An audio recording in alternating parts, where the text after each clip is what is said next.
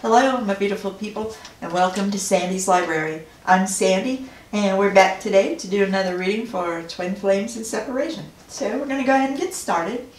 And just real quick, I want to mention that if you've never watched one of my videos, you might want to check the description. Just a suggestion. But right now, we're going to play our little Scrabble game and see if we can find out who we might be talking to today. Okay, let's see. There we go. Okay. We have a J and an E. So, you can pull anything out of that first, middle, or last initial, or perhaps a geographic location. Then this may be a message for you here. If not, don't worry about it too much because, you know, it's a big group in the collective that we're talking to. So, let's see. We have divine masculine energies, divine feminine energies, and one message from Spirit to kick things off. I'm going to set the divine feminine aside for a bit and let's see what Spirit has to say. There is no dishonor in walking away from a 3D connection that isn't serving your highest good.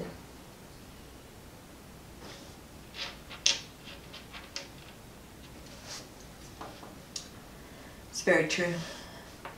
Very, very true. Sometimes though, you know, the ego doesn't want to let us see that. But anyways, let's see what the divine masculine's energies are looking like today. And I just want to mention real quick that when I say divine masculine and divine feminine has nothing to do with man or woman, male or female. You know, it's all about energy. So don't get caught up in the pronouns that I use, because I personally am a divine feminine. But anyway, we have the King of Cups, the Queen of Swords, and the Eight of Cups.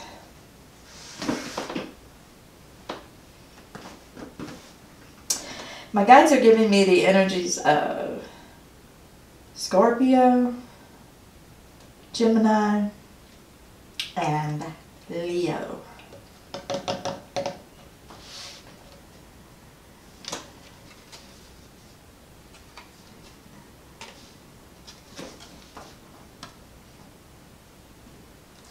Okay. The divine masculine is telling me that he caught a glimpse of this hopeless romantic energy that, you know, resides inside the King of Cups. He says that he caught a glimpse of that when he knew his divine feminine, and now that's all he wants. He says that's all he's wanted since he met his divine feminine was to find someone to make him experience that again, because he wanted to feel what he was feeling with his divine masculine. So he started looking for somebody to fill that void. Yeah, I know we can all probably relate to something like that. But anyways,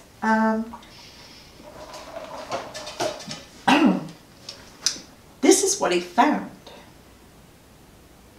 And y'all, this is definitely not the divine feminine. No. You know, if he's the King of Cups, there's only one person that's going to fit with him, and that's the Queen of Cups. So, no matter what she thinks or wants, she's never going to be his Queen of Cups. And, you know, this is somebody who cuts him every chance she gets with her words. You know, but to be fair, this divine masculine has done the same thing to her. because she is well aware of the divine feminine's presence in his heart.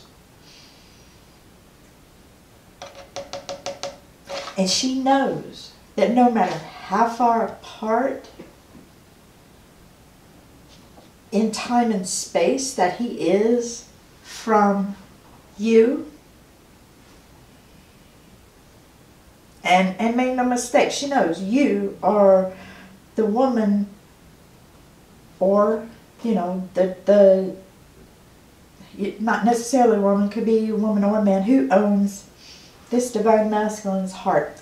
Y'all get where I'm coming from. I can't start going there, you guys, and trying to explain and trying to generalize it.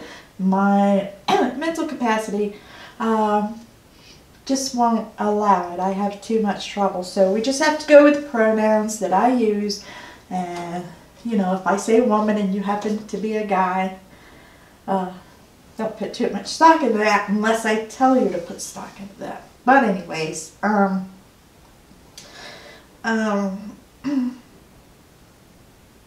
you know, she's well aware of it. She knows that he's never going to let go of this other person. And you know,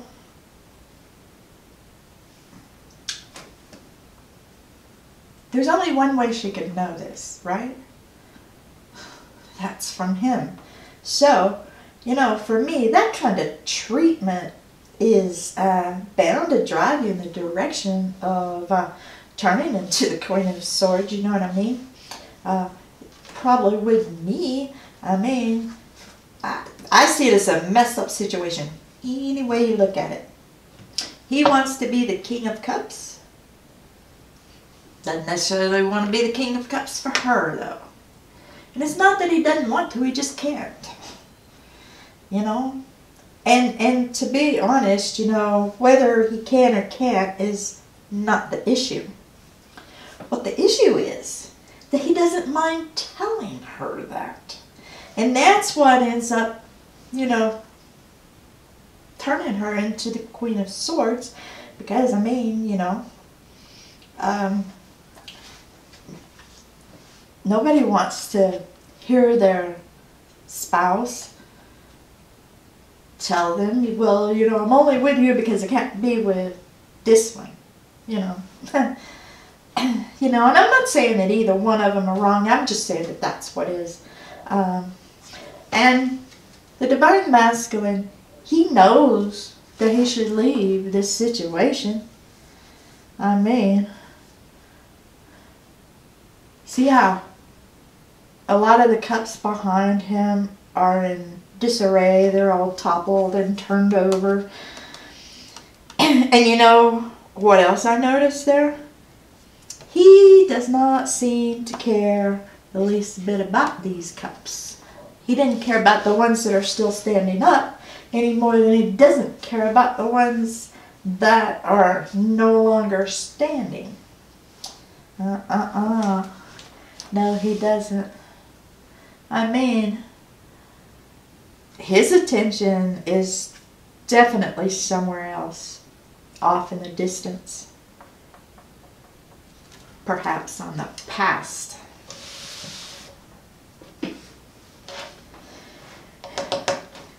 My guides tell me that this card right here, the Eight of Cups, is the card of abandonment. And I feel like, with a little encouragement, our divine masculine is ready to leave this situation. He's ready to abandon it. So, divine masculine, you know, thanks for being honest. So in light of the fact that we all know what's really inside your heart, including your karmic partner, I'm going to call her a karmic partner because I just don't see how you would treat a soulmate that way.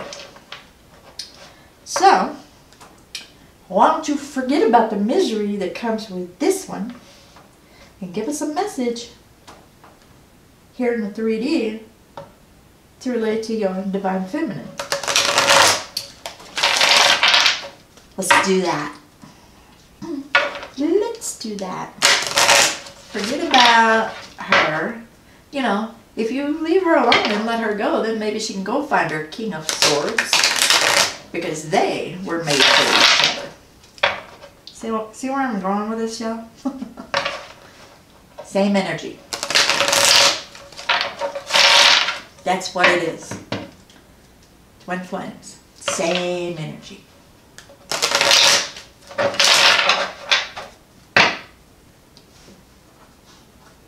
I don't resonate with twins being one soul split in half.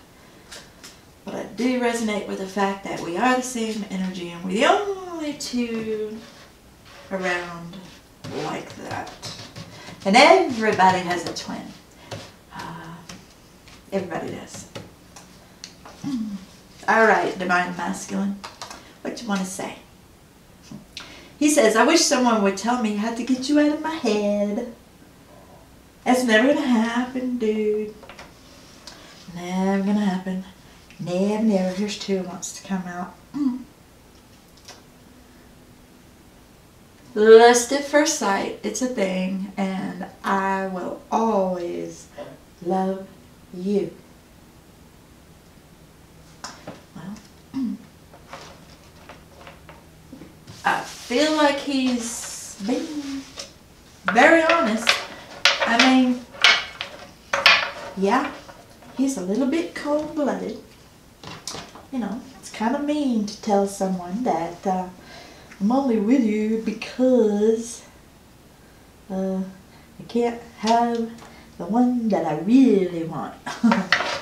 You know, that's a little mean. But, you know, we just don't know what the soul contract is between the Divine Masculine and this karmic. We don't really know the intricacies of what's going on there. And guess what? We're not going to know beyond the surface because I don't read karmics. You know, I just don't do tarot readings for karmic partners. I mean, we can all figure that one out. You don't need cards to help you see that. So anyways, Will Beth says, spread the cards. She called my name, but I ain't gonna tell you what it was. I called her back too. He says, wherever you are, that's where I want to be. Yeah, we kind of getting that, because look at him. And then, you know, he's built a lot back here. You know, with all of these cups. But I didn't give a shit about him. He says, I can't bear the thought of looking into your eyes and ever seeing anything but the light that brightened them when you used to look at me. Yeah. Yeah, I feel like we're not gonna get any more information out of him, you know. So, I'm gonna break for a drink of water for a second. And then, what we're gonna do is we're gonna set him aside. And we're gonna see what the Divine Feminine has to say. See if we can find out what's actually going on here. Oh my, look at that. The Queen of Cups. What'd I just say? The Page of Cups. And the Sun. Good gracious. Excuse me. My guides are giving me the energies of Virgo, Leo, and Scorpio. And my goodness, there is so much emotion attached to these cards. I mean, look at this. With the King of Cups and the Queen of Cups. Like I told y'all, you know, these two were made for one another. You know, in the same way that divine partners or twin flames were made for one another. And no matter how hard the Queen of Swords tries, she's never going to be this for him. It's impossible. She's not his divine feminine. She's somebody's divine feminine, but she's not his. And you know, Willibeth wants us to remember that every karmic partner is someone's twin flame. Someone else's twin flame. Not yours, but someone else's. So, not yours, well, not anybody's. Everybody quit talking at once. Y'all are confusing me. Okay, so yes, every karmic partner is someone else's twin flame. You know, so if you are in a karmic relationship, then don't forget. You know what that makes you? That makes you someone else's karmic nightmare. Yeah. So, and you know, since we are all in the end interconnected, you know, because my guides and I, we resonate with the law of one for the most part. So, if we're right, it's something to think about the next time you want to go on a tirade about your divine masculine's karmic partner. You know, and I know that's a lot of fun. One of my favorite readings of late was the one about the karmic who decided to incarnate in the butt ugliest body that she could find, and she accomplished that goal. I mean, I've seen her image. She accomplished that goal, and me and the divine masculine both know that.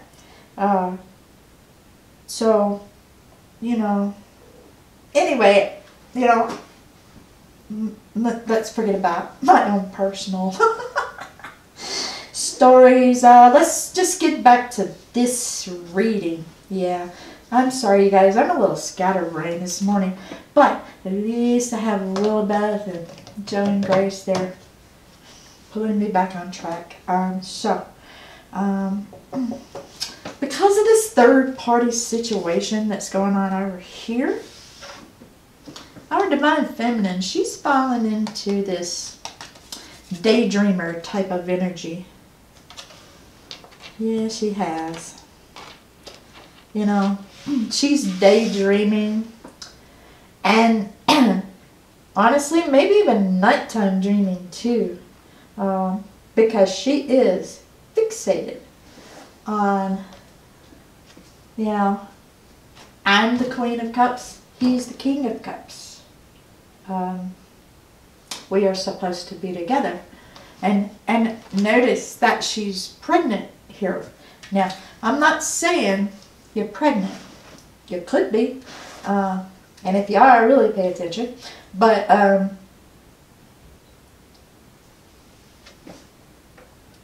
she's telling me that it's not necessarily that she is pregnant, but that's what she wants. She wants a family.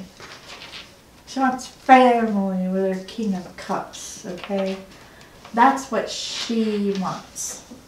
And right now, she doesn't see how that's going to happen because of this karmic situation. So she's been daydreaming, you know? And the only dang thing that's positive in this whole reading seems to be this card right here. I mean, individually, most of these cards aren't half bad, but all together, they're affecting the energy of this card. But putting that aside, the divine feminine, she's well aware that the divine masculine needs to make the decision to leave this connection that isn't serving him.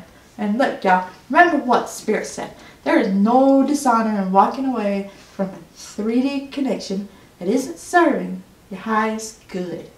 Remember that? You know? And, you know, he's got to do that all by himself. Even though, I mean, you know, you can send him, he wants you to send him encouragement.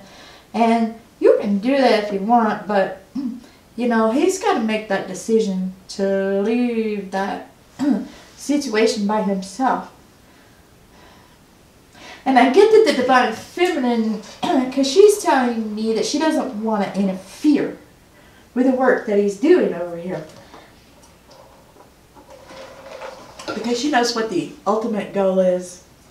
And she's well aware that you get more than one lifetime to complete these goals. But anyway, I digress again. Back to, she thinks she's interfering. She would be interfering with his work to tell him to come to her. But here's the thing. He's not really doing any work over here. Not anymore, anyway. I'm told that he's already completed the work that he was meant to do with this situation, which is why the connection is no longer serving him, and he's sitting over here in this energy now. You know? Well, even so, I mean, we've got a divine masculine who is still controlled, for the most part, by his ego, which tells him that a man honors his commitments, or he's only a shell of a man. You know, I'm not saying that's wrong, not entirely, just saying that there is such a thing as taking things too far. And I think you might have taken this a little too far, divine masculine. Because, you know what, we get trapped up in this good versus evil sort of thing when we should be concentrating on positive versus negative. You know, personally, I have never spoken to or heard of evil souls. From what I've been told, what we consider evil here in the 3D has more to do with the inability or the degree to which a soul can't, or has trouble with connecting and meshing with the human ego here in the 3D. But I digress. Anyway, I just want y'all to note that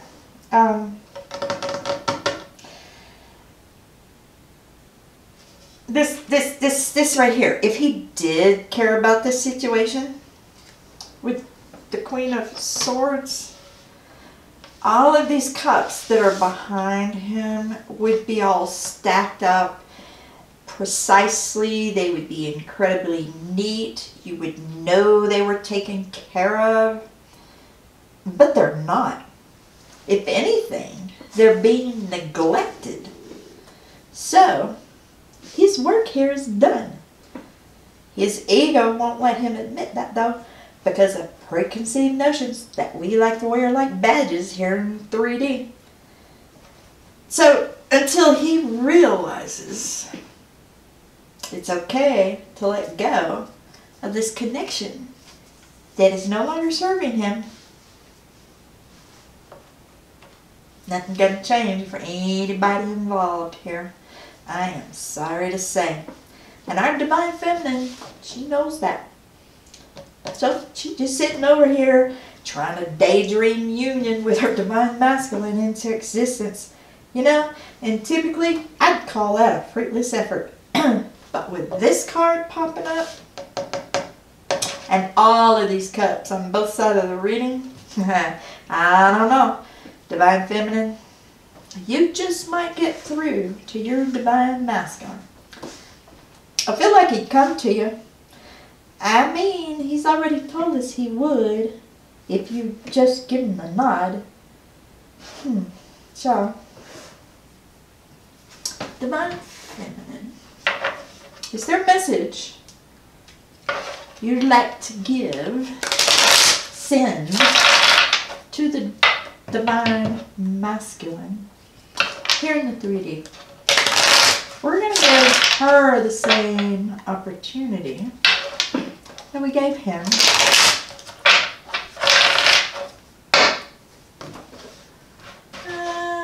Let's see. Let me see if we can just... Let's see. Let's go right here. She says, I thought running away would solve all of my problems. Sounds like we hear a but there. For whatever it's worth, I'm truly sorry for all the pain and hurt that I've caused you. Let's see. She says, I didn't want to be responsible for robbing you of your dreams. Well, honey, that's not his dream. You are. So, you need to, yeah. You need to understand that wasn't his dream. So, let's see. Let's try this deck. The Crazy for You and the If I Had Married You decks were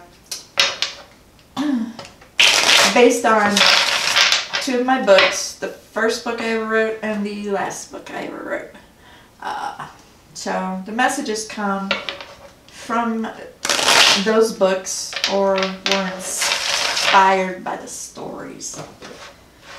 And the other two, the messages were given to me by my guides. And all of our decks were created by Sarah's Tarot. You can get more information about them in the description. She says, every time you entered the room, I lit up like a Christmas tree.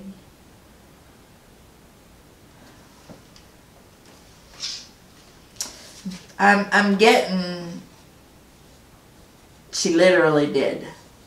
That's what I'm getting, and it's not coming from her. It's true what they say, misery does love company. Yeah. It's hard not to fall down into that kind of energy. I know I always try to hide what's really going on inside of me. Well,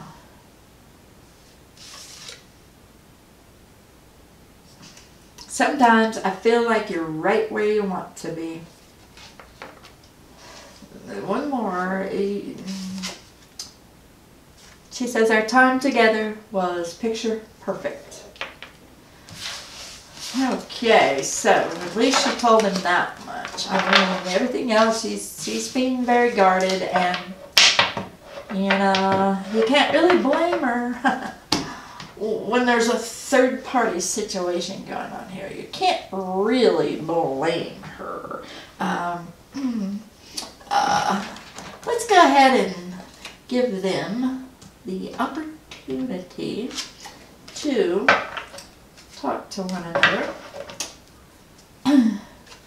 Let's see if they'll have a conversation for us. And Divine Feminine, please cooperate. I know he wants to, and it'd be really nice if you would cooperate too. You know, and because she's hesitant, you know, this could be one of those times where some other people get through. But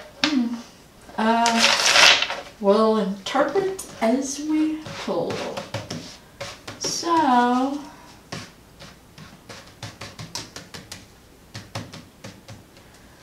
okay. I want to get this one right here. He says, Divine Masculine energy, that's how we know it's the Divine Masculine. I strive to be a better person because of you.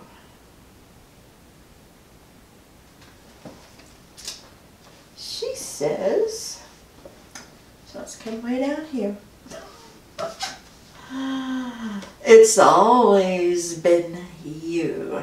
Now we see why she wanted to go way down there. Okay, divine feminine. What do you want to say to him? She says, I'm living the consequences of your choices. Now, yeah, I have to say that's pretty accurate.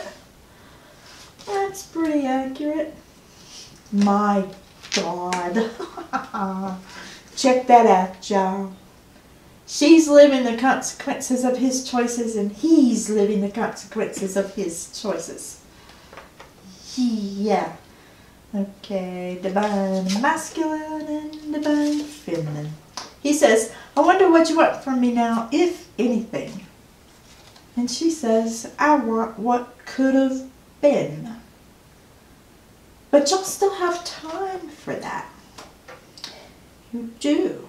Y'all still have time for that. One more from her and one more from him. She says, I'll forever be haunted by what could have been. He says, my mistakes are always front and center, where they haunt me daily. Yeah. Mm-hmm.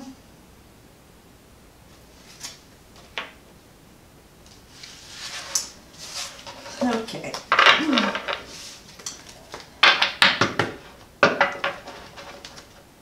We're gonna get a message. We're gonna get a message or two from Spirit here.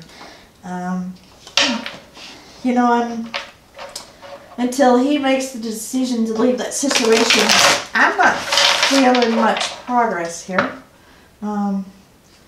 But divine masculine, you should know and understand by now. She keeps telling you she wants what could have been, and there's still time for you guys to have that. So maybe you should get up off your butt and go get your divine feminine. Yeah. And, you know, the only reason that I say stuff like that is because, let me tell you guys the story of my brother. My brother had a high school sweetheart. He wanted to marry her. She was a year younger than him, and she wanted to finish high school first, and, you know, he got mad and broke up with her. And he ended up marrying someone else. And I think it was maybe about 25 years later, they got back together. Now they've been happily married for, he and the child, high school sweetheart, got back together, and they've been happily married for about 10 years now. And I am going to say that I've never seen my brother as happy as he is now as an adult. I've never seen that until he got back together with her. Okay, so we have 2 messages from Spirit. It says, ask love no questions, and it will tell you no lies. Every step of the spiritual path leads us into the unknown. The trick is not to be afraid to take each step.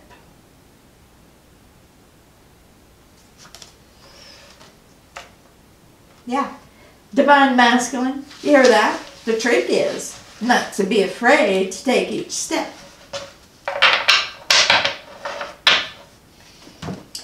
Yeah.